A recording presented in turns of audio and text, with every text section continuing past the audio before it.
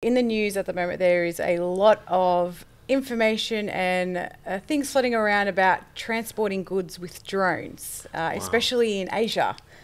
I just wanted to get your thoughts on that, and do you see them coming to Australia? Is this our new mode of sci-fi, the logistics? It's all very futuristic. I have to say I'm very sceptical about drone deliveries for a number of reasons.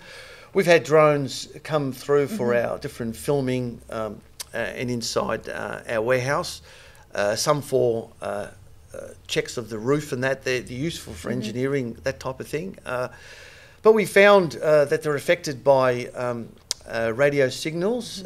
We had a drone fly in, and it was one of the bigger TV stations that had a drone come in here for someone that was doing a promo.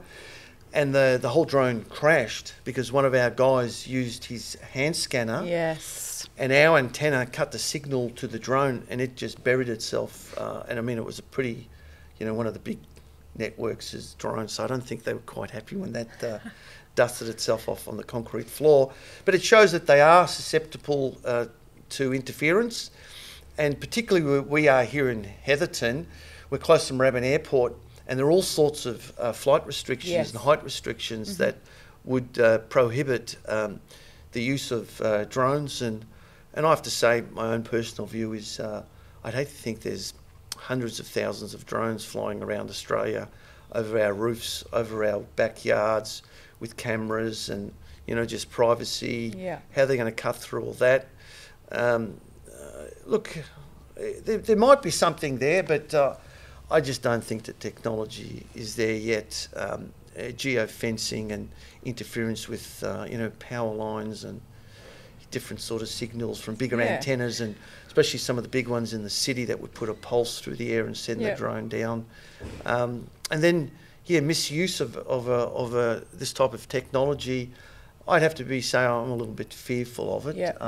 And we did see, it was only a few years ago, that drone attack on Heathrow Airport. Yes, that's right. And that was a one-off. But just imagine if there's 100,000 of them out there being controlled by who knows what.